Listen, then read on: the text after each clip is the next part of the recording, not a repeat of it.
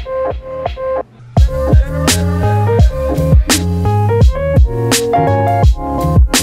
guys, welcome back to the channel. So for today's video, I'm going to be making a really easy pasta and garlic knot recipe. I'm definitely not a cooker, but my family is full of amazing cooks, so it is my mission to learn how to cook. So I'm hopefully going to make a lot of cooking videos this year. So I intentionally picked today's recipe to be super easy but super tasty, so you can finesse people into thinking that you're a great cook when in actuality it's a really easy recipe. So I hope you guys enjoy. I'm going to have my little sister here to help me be my sous chef, and my mom's in the background who's also going to help me if I need. Here's my little sister. Hi. Hello. Okay, let's start.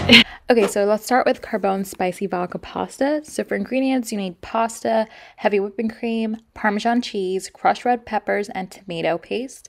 You also need 1 to 2 cloves of garlic grated. So the first thing you want to do is make sure your water comes to a boil and you put a lot of salt into it and dump in your pasta. Make sure to stir it here and there so it does not get stuck. Now to prepare the sauce, we're going to take 1/4 cup of olive oil and put that into the pan. You also want to take the grated cloves of garlic you had earlier and put that in the pan as well, and make sure your heat is on a low because otherwise your garlic will burn. So you're going to keep mixing the garlic into the olive oil until it reaches a nice brown color. Also, another tip is to let the smell and aroma really come through, and that's when you know you are ready for the next step. So next up, we're going to put in our 2 cans of tomato paste into the pan. And pro tip, make sure you have them ready to go, can opened and everything before you start with this step. We also ended up putting some water into the sauce because it'll just help the tomato paste break down easier because it was really chunky and thick. So you want to keep mixing the tomato paste into the garlic and olive oil mixture until it becomes nice and soft. It should look something like this. Okay, so now my baby is going to take over the mixing process while I add in the heavy cream. So I ended up using a little more than 3/4 of this whole carton. So you want to keep mixing this mixture until it's nicely blended and a really nice orangey pink color, like vodka sauce. Another thing you learn about cooking is that it's important to taste as you go. We ended up putting some more heavy cream into the mixture because we thought it just needed more of that and it was a little too tomatoey. So just make sure you taste as you go so you know how to customize it to your liking, because cooking is subjective, of course. So now we're going to add the crushed chili flakes. Again, this is super important to taste along the way because we ended up adding way more than what you're seeing on the screen. I am brown, so I do like my food a little more spicy, but this pasta in itself wasn't super spicy at all. This was definitely very beginner spicy friendly. Oh, and we also ended up adding salt, which the recipe didn't actually call for, and we put in some black pepper as well. Here we are adding some more chili flakes, and it didn't stop there, guys, trust me. Also, make sure to put the heat a little bit down so it doesn't thicken up too much and so it doesn't burn either. And yep, here I am adding another thing the recipe didn't call for. We ended up adding some Parmesan cheese because you can never go wrong with adding cheese to a pasta recipe.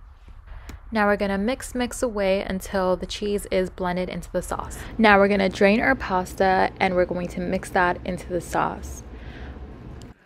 Mixing is actually my favorite part of the whole process. I have no idea why, but the recipe also called for a chunk of butter, which we added. We coated the pasta on top so that it can melt a lot faster. Add a little bit of Parmesan cheese to garnish on top, and voila, you are done. She's a beauty. Okay, now moving on to the really easy garlic knot recipe. For our ingredients, we need unsalted butter, Parmesan cheese, salt, garlic, parsley. Italian season is actually recommended, but I could not find it in my store, unfortunately. Also need 1 to 2 cans of Pillsbury Doughboy biscuits, depending on how much you want to make. So after you lay them on your cutting board, to start making the garlic knots, you want to take a piece of the biscuit dough and start rolling it out till it becomes about 6 inches or enough to tie it into a knot, which I'll show in the next clip.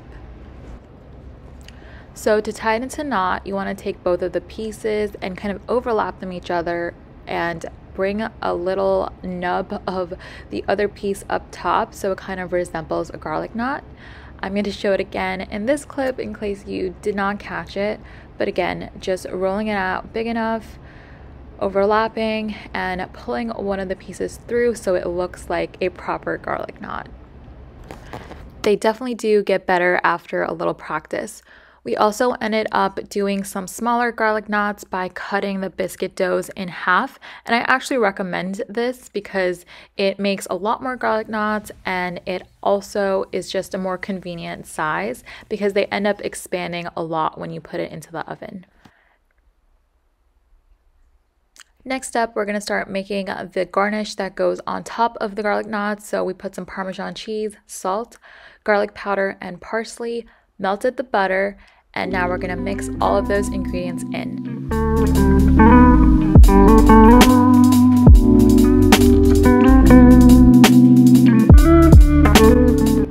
Make sure to coat all of the garlic knots very generously with the mixture.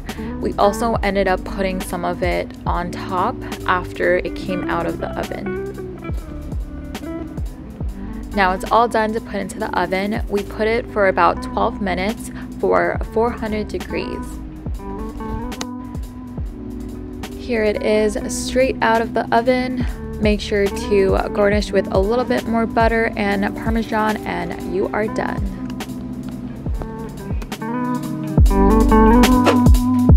Hey guys, so we just finished cooking. It took longer than I expected. And let's review them now. Okay, let's try. Cheers. The pasta is really good. Is it too spicy? No. It's not spicy. I think this is a really good and easy recipe. I totally recommend trying this. The garlic knots on the other hand, I don't really think they look like garlic knots, but they're not bad. So you want to try these? These are the mini ones we made. They're really... Cheers. Cheers.